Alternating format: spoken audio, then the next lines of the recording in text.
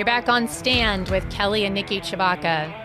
Just following up on a fantastic interview with Naomi Wolf about her new book, Facing the Beast.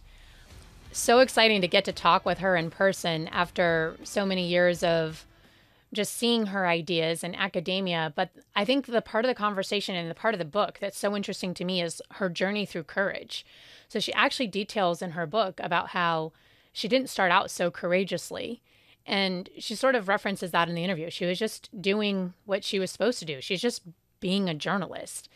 But that she got a lot of courage from watching other people be courageous. And so she took cues, if you will, or gathered courage to do some really brave things from watching people around her who were doing really courageous things. And she mentioned some of them, people who didn't share her political views, but were doing the right thing.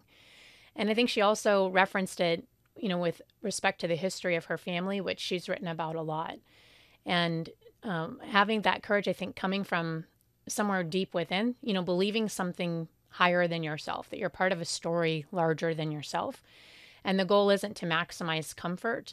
The goal is to stick to those core values. And what do you really believe and what will you stand for? So there's this fascinating part in the book where she talks about, she's in New York and she lives in New York, and New York had some of the most strict mandates, and how she defied those mandates. And because she's such a public figure, it was really public.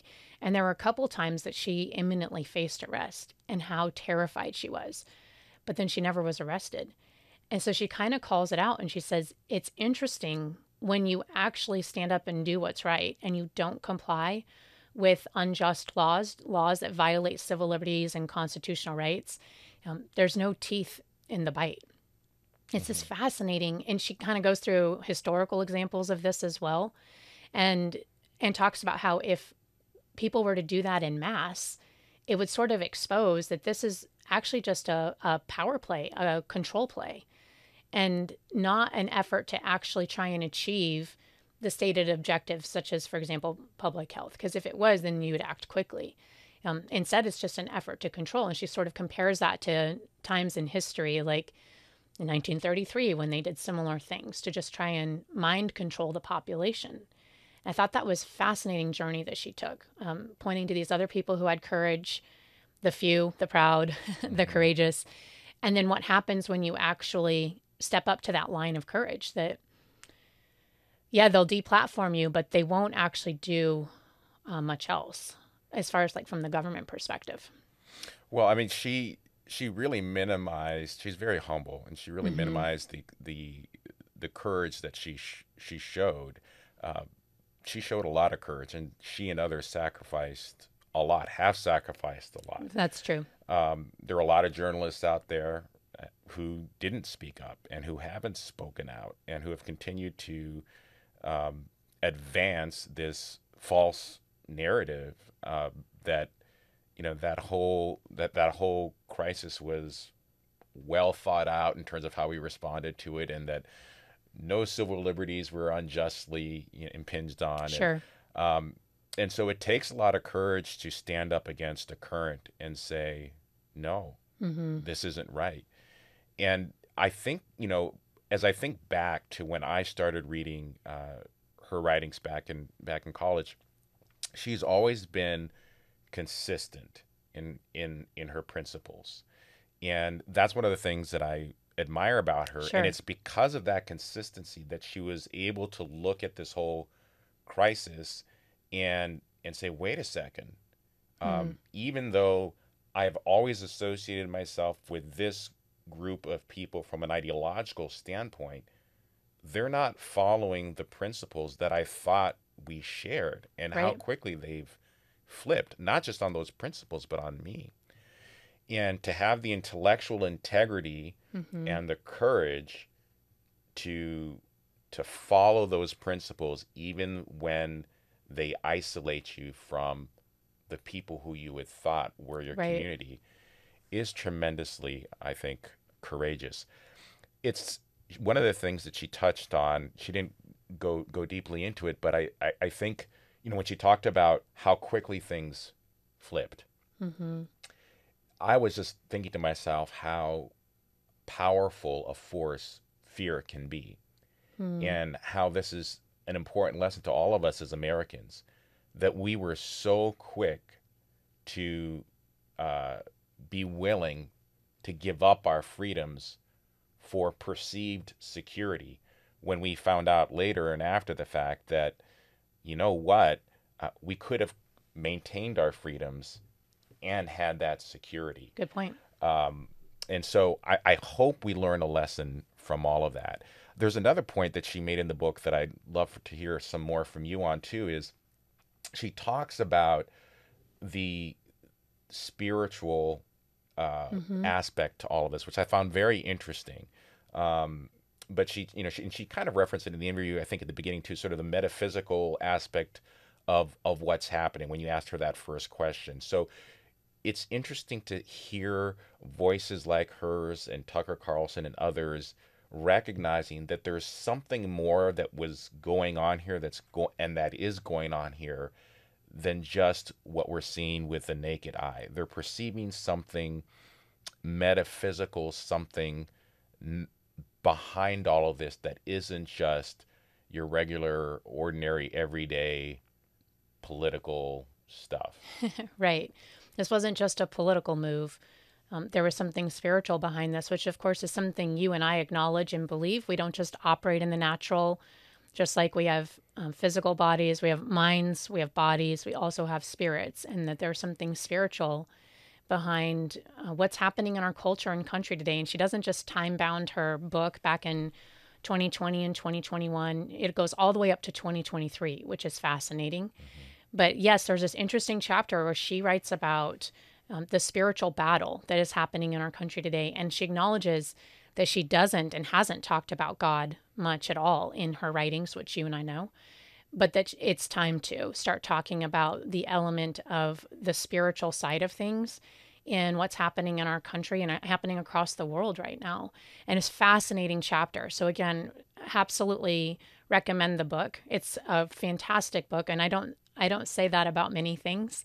I will be adding it to my collection. Yeah. And, I think it's the war for the nation's soul. Yeah. Right? For each of our souls, when you think about, am I willing to see the liberties of my fellow human beings crushed, their personal bodily autonomy, the rights to their personal body autonomy discarded, their voices silenced. If we are willing to sit back and say, that's okay, they deserved it because we disagree with them, or, you know what, that's not okay, but I don't want to say anything about it because I don't want that to happen to me. Look, I mean, we all have that fear, right? We got to acknowledge it. There's nobody who doesn't have at least some level of trepidation about what the consequences could be of standing for what you believe. But if we don't, what happens to us, like from a soul perspective, and what happens to the soul of a nation if we collectively turn our backs on the very values and the things that we hold dear, and that so many of Americans had given their lives, their fortunes, and their sacred honor to protect. Right. So I'm encouraged to see her continue to speak out, others continue to speak out, because I think the tide is turning. Right. I think it's turning. I think Americans are realizing, whoa, things went too far. Now the question is going to be, how strongly, how steadfastly do we stand? Will we stand together and link arms and say, no more, this is not going to happen again. We need to get back to the regular order of what true freedom and liberty is about and what America is about. Enough with this deplatforming, enough with this canceling, enough with I'm deciding from my own subjective perspective what is a false narrative, what is what I call propaganda. We are a country that believes in the freedom of conscience, the freedom of speech, the freedom of thought, and you don't have a right to silence somebody else's beliefs or their voice. Yeah, I think it's a really great point that we have an option on where we go from here. And I appreciate that Naomi Wolf is standing for truth and for freedom. And to your question about the spiritual battle, that we have an opportunity for spiritual redemption. And she's, trailblazing that path along with others. There's others like her, where there's an opportunity for unity. I believe it was her interview with Tucker Carlson that I was watching with our oldest. And she turned to me and said, I think that she needs to recognize that she's become a Republican. And I turned to her and I said, or we've become Democrats. And the point being that in this intellectually honest journey, the lines are becoming blurred when you can find places of unity. Like you said, when Naomi Wolf can recognize, not only have I been lied to, but I've helped perpetuate those lies and created some deep divides in America that didn't actually need to be there. But she's not the only one who needs to look in the mirror. That all of us need to look in the mirror and say, wait, where have I believed some of these things that have been divided? And that's actually, unity is actually a spiritual thing. Mm-hmm. And there's an opportunity here as we have our eyes open, because she didn't just mention, one public health crisis. She mentioned a couple areas where this has happened, where we can actually say, she started her interview, before your audience hates me, there's no reason to hate. That's why we've had her on the show. There's opportunity to look within and say, okay, wait, where have I had misconceptions? And we can build bridges and have unity because we actually agree on a lot of things around the principles of freedom, truth, and government led by we the people, which is what we're standing for. And the book is really a mirror for us in that regard. Yeah. That like you said, we've all been part of that divide, but now, like her, we can all be part of that bringing together. A time of unity. Yep. Yeah. So get the book, folks. It's amazing, and you can get it anywhere good books are sold. Check it out. Buy it for a family or member or friend. Yeah, Facing the Beast by Naomi Wolf. You're on Stand with Kelly, Niki, Tshibaka. We'll be right back after the break. Make sure to hit subscribe. We'll see you in a minute.